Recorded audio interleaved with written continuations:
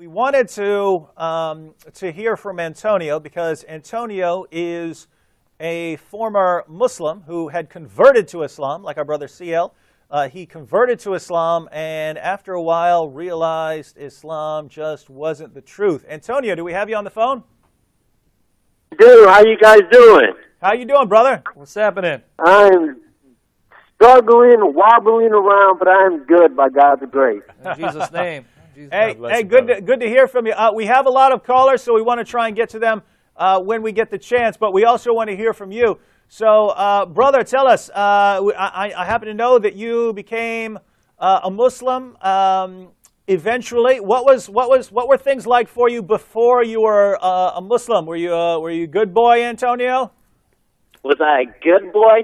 Literally, Sam Shimon will be shaking in his boots if he came across my path. Now, no, I was not. I'm joking. I was not raised in a Christian home. I was not raised in a Muslim family. I sold drugs. I was in and out of jail. I learned how to break into houses at a very young age. I mean, I was a career criminal, no joke. And if it wasn't for God the Holy Spirit leading me through, yes, I did say through Islam. God led me through Islam to know the truth, the beauty of Jesus Christ. So Antonio, you said so. You were a good troublemaker when you were younger. Pretty much. And yet you converted to Islam. How did that happen? Okay, long story short, very long story short, actually. I was sick and tired of my life. I was very depressed. So one day I was working at a factory job. I had a few friends that were Muslim that would tell me about Islam, but I kind of didn't, listen to them and stuff like that. So I kind of just, one day at a factory job, I was like, you know what, I need to, learn more about who God is and stuff like that. I was just really depressed. And so after my job, I got out of work and I went to the local mosque here in where I'm from. And then this little tiny short Arab man came talking to me, stuff like that, telling me about Islam, how Islam could change your life. And that's what I needed the most. I needed a change in my life because I got tired of going to jail one too many times. And so this Arab man was explaining about Islam and stuff like that. He told me that we believe in all the prophets, like, Adam, Moses, Abraham, and, we believe in Jesus. So I was just like, I didn't know anything about, the biblical prophets or anything like that. So it really didn't matter to me. So, he told me about Muhammad. He's the final messenger. And, if I want to accept Islam, I can admit wholeheartedly right now, maybe I prematurely took my shahada. I can admit I did, because I didn't know anything about Islam. All I knew was I needed a change in my life. And the guy said the shahada with me. I took my shahada, and I started a whole nother world. And, so that's how it began. And by the way, that's all it takes to become a Muslim, right? You don't have to understand a lot to become a Muslim, make right? that confession of faith. Yeah, you have to make that. Yeah, you have to make that. Just make it. You have to make that confession of faith, and it doesn't matter if you're at the end of a sword, right? It doesn't matter if you're at the end of a sword tip pointing at your neck, and you recite that. Yeah, exactly. That's how you become a Muslim. Exactly. Just say the shahada, and I said it and started a whole nother life, man. I started praying 5 times a day. He didn't. The Muslim imam didn't instruct me how to pray properly in Arabic. He just gave me the Quran, and I got some tapes and some lectures by Mati Dad, and I learned my apologetics. Sam Shimon couldn't mess with me. Yeah, that's right. If I was a Muslim. School you, son. Pwn you, baby. Antonio, if you were learning your apologetics from D-Dot, I can guarantee you Sam Shamood would take you to the Sam Shamood School of Apologetic Instruction. By far. Utmost respect, Sam Shimon, by far. Yeah. And you guys can quote me verbatim. By far, historically, is the world's greatest apologist against Islam. By far. Thanks, brother. Thank you. But, I mean, praise God, I don't believe on all the hype. Don't believe the hype. Yeah. No, but now you're going to get the Muslims very angry at me now. Right. Thank you. Get me all this attention that I don't want. That's the plan, Antonio. That's the plan. Get all the attention focused on Sam. Snake. All right. Yeah, I like that. No, but Lord bless you and shine His face on you. All right. So, Antonio, it sounded like the man who told you about Islam. There are Christian preachers who are kind of like that, right? Get people to say a sinner's prayer, and then you're on your way. You're on your way. Oh, that's so rampant. It's so rampant. Yeah. It's so sad. Don't even get me on the tirade of what's going on in modern day evangelicalism. Trust me, Antonio. I don't want to get you on a tirade because I know you will not stop. All right, brother. So this guy kind of left you hanging, but you started praying 5 times a day and so on. What happened after that? What happened after that? Now, this is the interesting spiritual aspect. I started having dreams of Jesus that I could not explain through whatever Islamic theology I was learning from Ahmadi Dawah, which is the basics.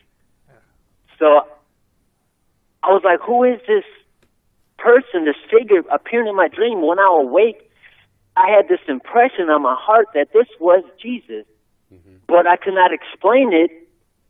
I washed it away, and then for about over a year, I was wrestling, and I was praying about it, and I was searching the Quran.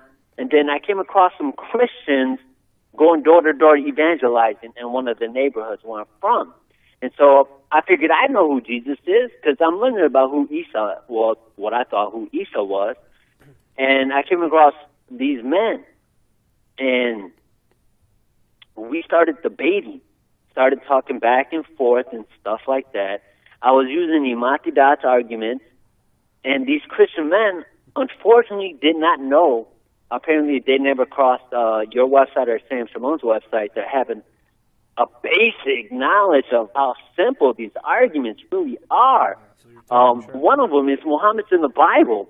Wow. And that is so any first grade reader, and I'm not trying to be insulting, but really Islam insults the minds of anybody. Because any contextual context of just any of these verses that I was reading when I was a Muslim to try to backload Muhammad into the text, it's clear. It's so nice. Antonio, I have to disagree with you. Muhammad is clearly in the Bible. The Bible says, beware of false prophets. They come to you in sheep's clothing. They come to you in sheep's clothing, but inwardly they are ravening wolves. Now, Muhammad came, hey, you Christians, you Jews, I love you, I agree with you, and later on, now you have to pay me the jizya or die. So, but I know that's not the sort of argument your friends were using. But go ahead. No, yeah. So I was debating these Christians guys and stuff like that. And one of the Christian men, he gave me the Bible. He said, read this one verse and read it out loud.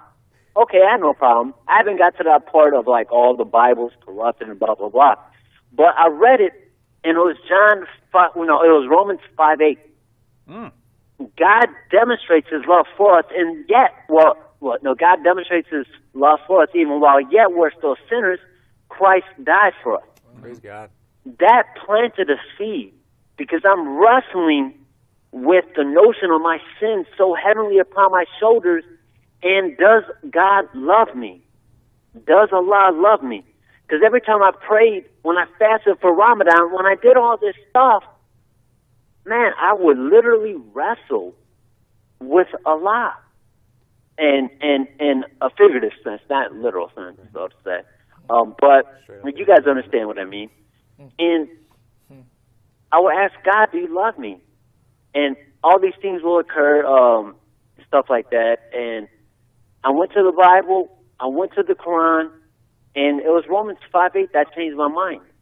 I didn't understand the Trinity or Tawud or, Unitarianism yet, but all I knew was that the God of the Bible loved me unconditionally versus the God of the Quran, which is conditional. And I didn't understand Trinitarianism versus Unitarianism, all these theological aspects just yet. I will, in time. God is working something out in my life. And so, just baby steps.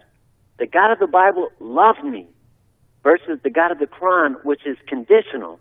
I want to believe in the God that loved me unconditionally despite me, because I knew how wicked my heart was. So, yeah, man, so I put down the Quran, picked up the Bible, and I began very elementary, man, very elementary. So, yep. So how long were you a Muslim, Antonio? Oh, yeah, no more than 3 years. So for about 3 years, so about 3 years, and you realized Islam wasn't the way. The what? I'm sorry, I didn't hear that. After 3 years, you realized Islam isn't the way. Oh, yeah. Did I learn all the arguments within 3 years? Well, no. Who can? You know? But from then, I learned the historical mistakes, the contradictions, the scientific contradictions. It's just a floodgate of information. Mm-hmm. And praise God for individuals like you and Sam Shimon that stand in the gap and proclaim the truth, expose Islam for what it is. Amen. It has blinded the minds of so many people, and it breaks my heart as a young man of God that follows Jesus Christ, that wants to preach the gospel. Islam has blinded these minds, and I don't know what to do, man. It just brings me into tears. Antonio, you made that power move from Islam to Christianity. We want to get to some of our callers, but okay, yeah. Final. What advice would you have for Muslims out there who are starting to wonder if they should believe in Islam? My one advice is this: if I am wrong, can I change my mind? And I'm gonna leave it at that. Praise God for that. And that's a huge point. We thank you, Antonio. We would like to hear from you. Like to hear from you again on some time, because you obviously have a lot. You have a lot to say. We want to get to some callers, but we want to get to some callers. But that final point. When I talk to some people and people want to start up a conversation or argument, I often make a point like that. But before we even get into any deep discussion, I have to say, look, I know what you believe here because you started explaining what you believe. But if you're wrong, do you want to know it? And people say, "Well, I'm not wrong." No, I didn't say you were wrong. I said, if you are wrong, do you want to know it? Because that is very important. Some people are wrong. I'm wrong about certain things, right? I'm not wrong about Christianity, but I'm wrong about certain. In other words, I have certain. If you went through all my beliefs, you would find some that are wrong. If I'm wrong about something, I want to know it, right? I don't want to say, "Oh, I want to keep believing in this because I find it comforting" or something like that, right? Are you interested in the truth? And I've had people tell me, "No, if I'm wrong, I don't want to know." Right? I'd rather go on believing what I believe. Because it has some role in my life, or it's comforting or something like that. But I don't want to believe anything else, and I don't care if something else is true. And so, the question for you Muslims out there, if you're wrong, do you want to know it? Because if you do want to know it, we'd be happy to share with you. And if you don't want to know it, I mean, think about what sort of religion are you following that encourages you not to have any concern for truth or reality?